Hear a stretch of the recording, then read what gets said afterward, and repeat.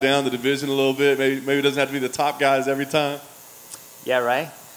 It is pretty crazy. That's what I have been talking all the interviews. You know, they have been asking the same question. Oh, your last 6 fights, it was 5 former champions, 4 fights of the night. So yeah, when I think I'm gonna able to rest a little bit, they just giving me another huge test. 7 months, I think, since the last fight. I guess talk to me what the focus been during the time away. Like I said, it's had some setbacks, but against the very best level of competition. So what's the focus been during the time off? Yeah, definitely. The focus is still the same. You know, my main goal is still to be the best fighter that I can be. You know, always trying to prove myself, and my fights speak to itself. And yeah, when I'm not here fighting, I'm in the gym. You know, work my butt off, helping training partners that have a fight coming up. So, take the focus out of me a little bit and try to help somebody else. So once I get a fight and it's all about me, it's about the strategy and the mindset. For Sean, the story kind of seems to be this is his first test, a real top level talent.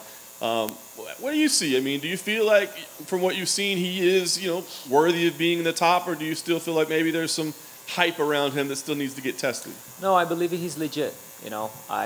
People asked me the same question before, and my answer remains the same. I think he's legit. He won a lot of the fights, and he's tall, long, fights both stands, and have a lot of skills. And yeah, I'm definitely gonna be like a great test for him, and myself. I think I can stop him within 3 rounds for sure.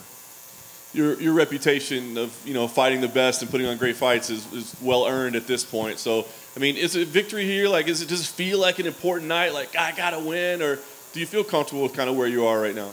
I'm comfortable. I am comfortable. It is what it is. I cannot go back and cry about it for the loss that I had, or even the loss that was very close that I thought and many people thought I won. So this is in the past.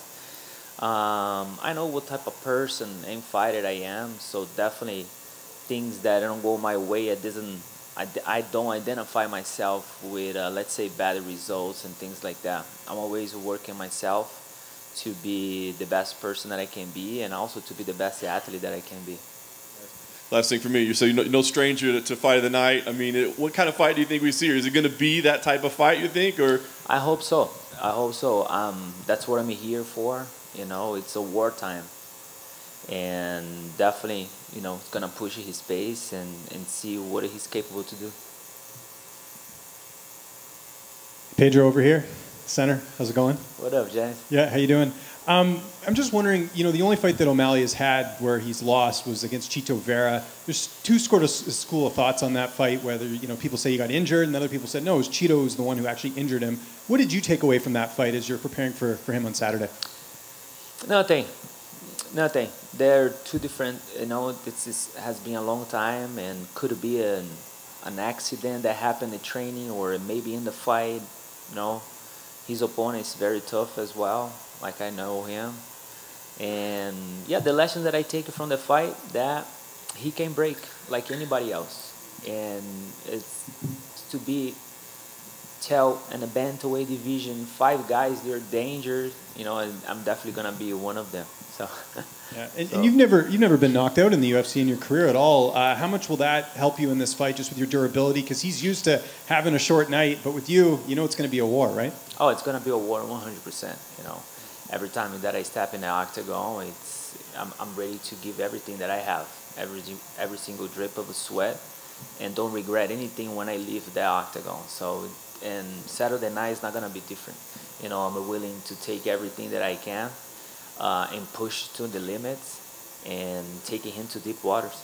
And just last one from me, were there any training partners that were kind of O'Malley's size? He's a pretty big fighter for the division. Did you work with anyone specifically for the size that you're going to be facing on Saturday? Yeah, definitely. We have some guys from Europe, that kickboxers, and some other guys in the gym too that has like the same style that he has a little bit, with the average and the reach distance that he has. And yeah, American Top Team. One thing that we always gonna have many type of style and people there to train, to copy, and and make sure they gonna bring the best in every single round that's gonna present.